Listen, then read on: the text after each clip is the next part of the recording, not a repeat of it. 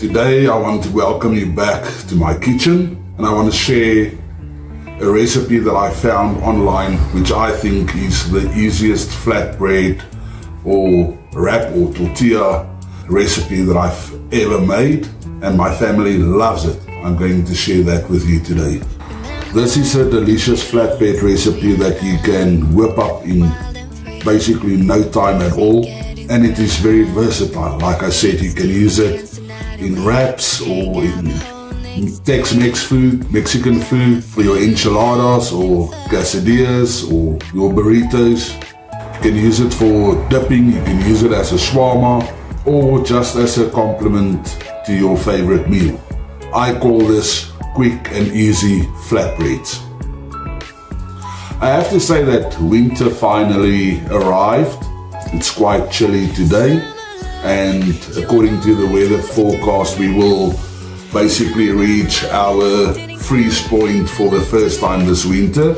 And you might think that I'm a bit crazy because I'm excited about it, but the way I see it is, you know, the quicker it arrives, the quicker it will pass and I can get into growing season. It is difficult for me at this time of year during our winter time to create content outside, specifically gardening content, because basically nothing is growing.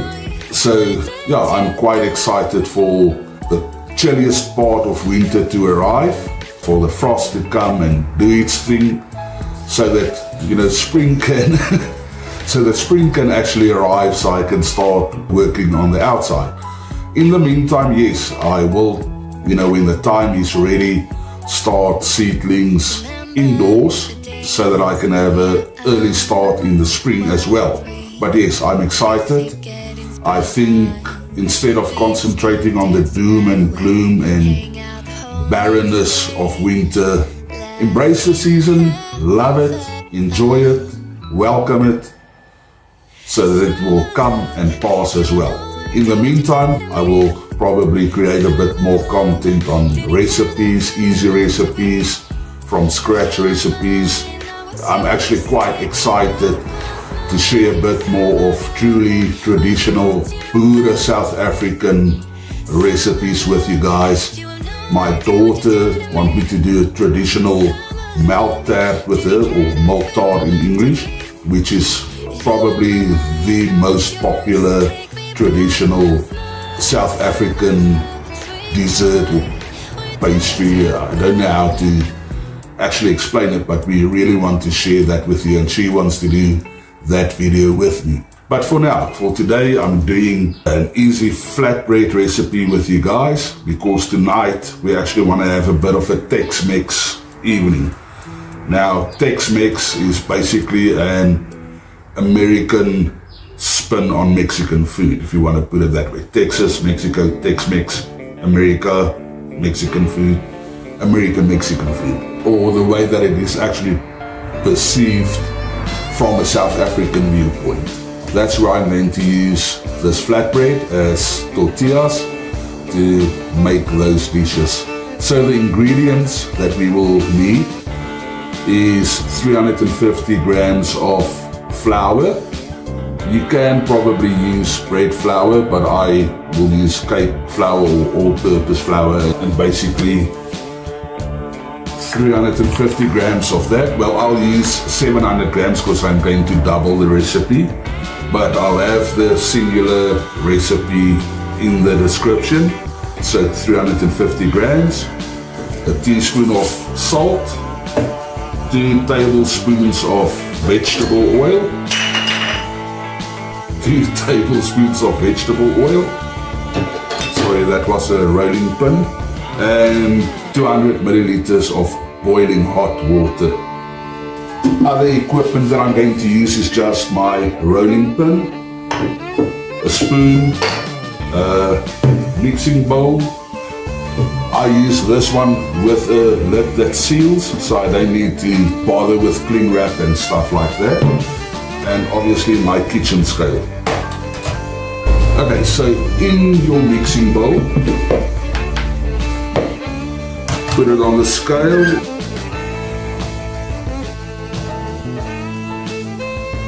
And let's zero that. So in your mixing bowl, there it goes again. Weigh out 350 grams of flour. I'm going to do 700 because I'm doubling the recipe.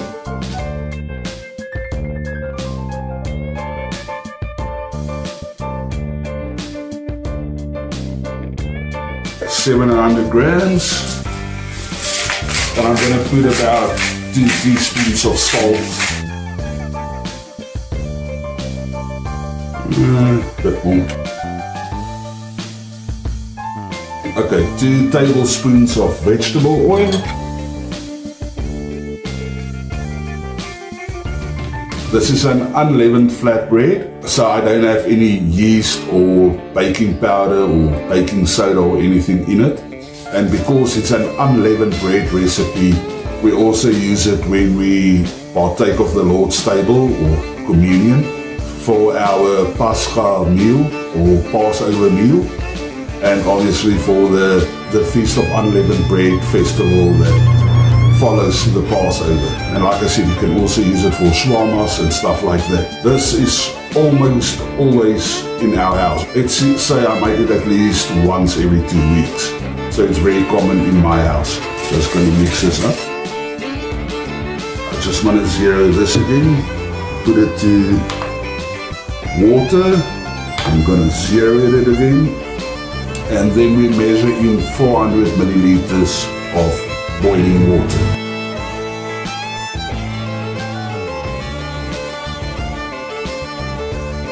Oh yeah, just remembered I'm doubling my recipe, so I'm adding 4 tablespoons of oil, and then single recipe is 200 ml of water. I'm going to add 400 ml of water. Just make sure it's zeroed and it's set on water.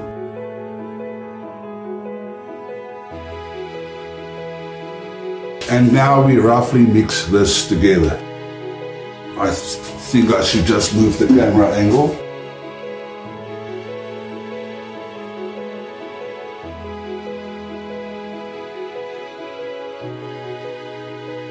Okay, and when it's roughly mixed together, we're going to start kneading it with clean hands.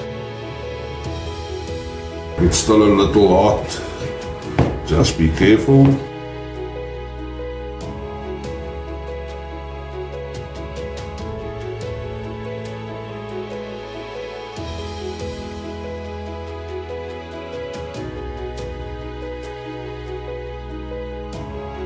Okay, and as soon as it is well incorporated, we are going to knead this for about 2 to 3 minutes.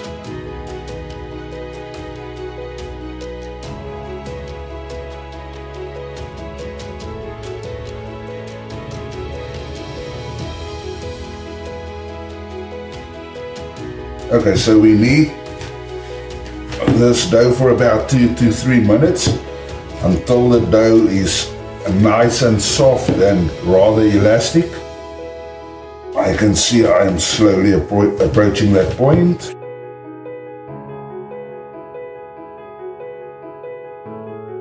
And I try and knead in the bowl the whole times, that way I don't have to much of a mess on my table.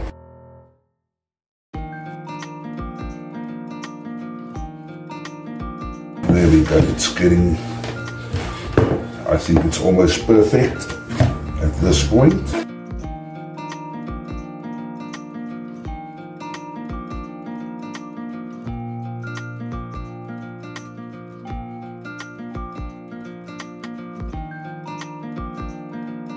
To me, this feels perfect. And what we do now, place it back into the bowl, cover it. You can use cling wrap to cover it. I've got a lid for this bowl, and now we leave it for 15 minutes. So I left it in here for a little bit more than 20 minutes because I had to pick Lucian up from school. Hello. And Lucian is going to quickly man the camera there, so I don't have to stand up and run around and, you know, zoom in and out. Okay, so after 15 minutes, we can remove our dough again. So here's our dough ball. I'm just going to quickly knead it again a little bit. So for the single recipe then, we will then divide the dough into 12 equal pieces. Because I'm making a double recipe, I'm going to divide it into 24 equal pieces. Now, a lot of people are excellent in just cutting it and separating it like that. What I am going to do is to weigh mine. So I've got my trusty scale back. Put it on weight. So what we are going to do now is just weigh our dough. 1.152 kilogram. Okay, so according to my calculations, each piece needs to weigh about 48 grams, normally about 50. So I'm just going to take a piece and measure it. This may be a bit excessive, but this is me. There we go. And then we just take each one and basically fold them over into a little dough ball, and I'll just quickly shape them on the counter here, and then I'll put it back into the bowl and just pull the pieces over, shape it into a nice bowl.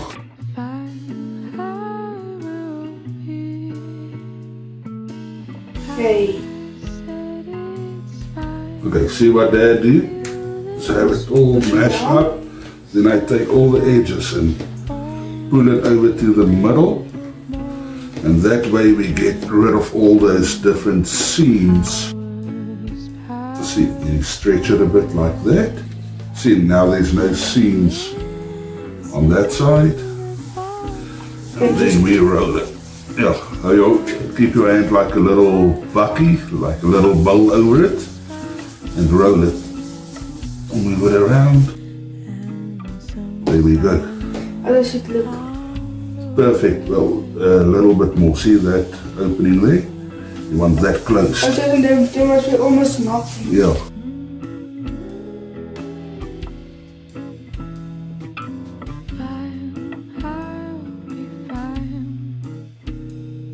And every single piece must be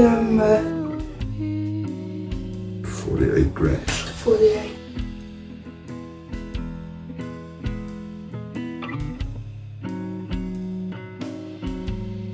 How does it look?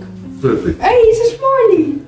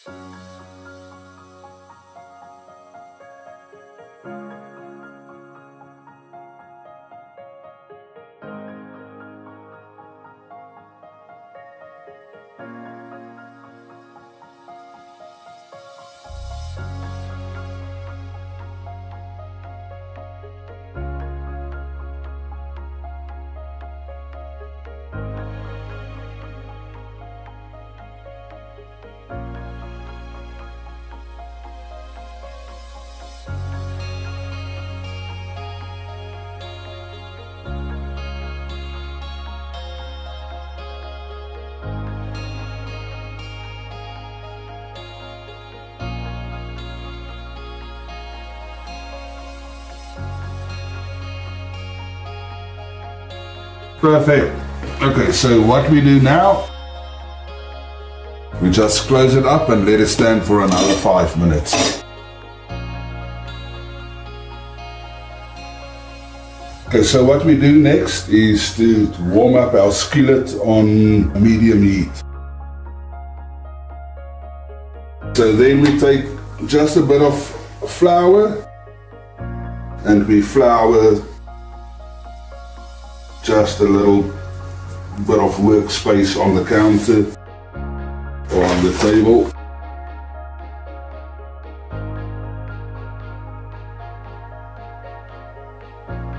Start with one dough ball. One at a time. One at a time, yes. Yes, like one time. One step at a time. Like one step at a time, okay. Yeah. Okay, take the rolling pin and we flatten it out in a circular. And it doesn't need to be perfect, but we try to get it as round as possible. As thin as you possibly can. But you make it more or less the size of your skillet if you can.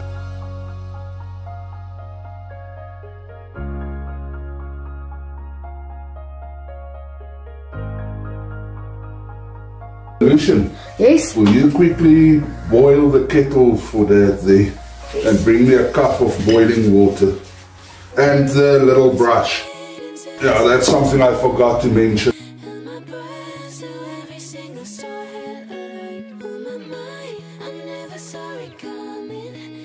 And from here, we put it on the skillet at medium heat. You don't want your skillet to be too hot.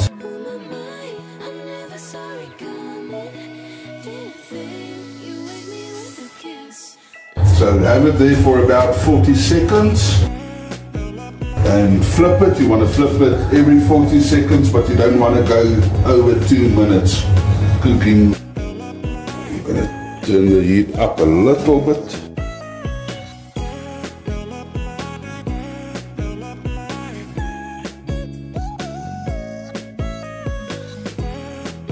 Flip it every 30 to 40 seconds.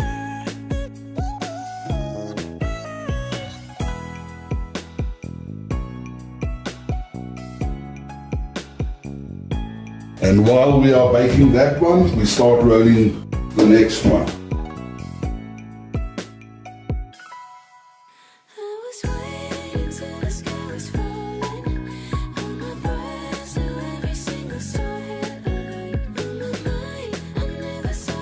So I'm usually gonna man the spatula.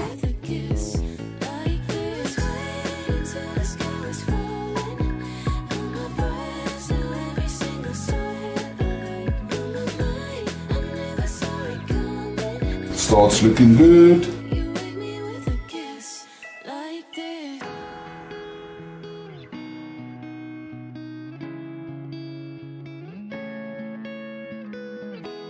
Okay, Lucian, flip it. Very hot.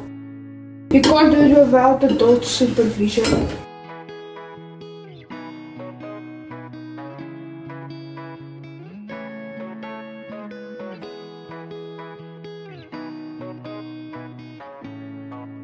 Now Lucian is going to take it from the skillet and put it in his plate over there. Okay, and take the hot water with a brush and just brush it, especially on the edges. Yes.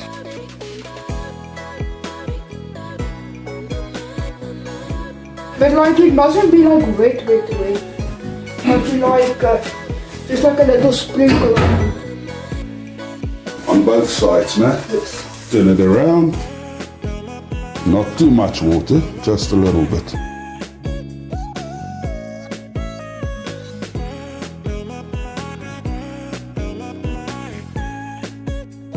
Take another plastic cover or a plastic bag and just cover it, and it will absorb Because the moisture. it's because you don't want it to like Dry out, yeah.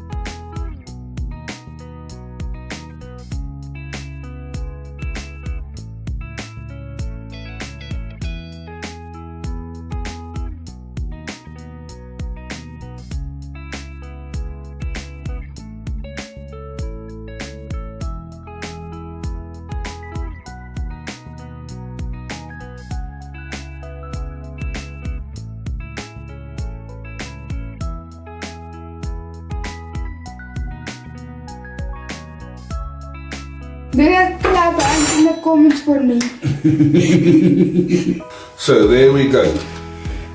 24 nice, fresh, fluffy, well, maybe not fluffy, but nice and fresh wraps that won't tear. You can use them with your favorite dip or spread, or you can use them as a wrap, tortilla. There we go. One of the easiest recipes that you ever could make in your kitchen. And I just want to have one. You want one? Yes, please. Thank you. Let's show the camera. You want to tear it? Yes, it breaks when it tears. Yay. Look at us get tortilla. So thank you very much for joining us in the kitchen today. I hope you enjoyed this content and that it was informative to you. I really do hope that you try this recipe and see if your family likes it. We love you and we appreciate you. God bless you. Until the next one, goodbye. Bye. I say. Het is actually mooi, oké.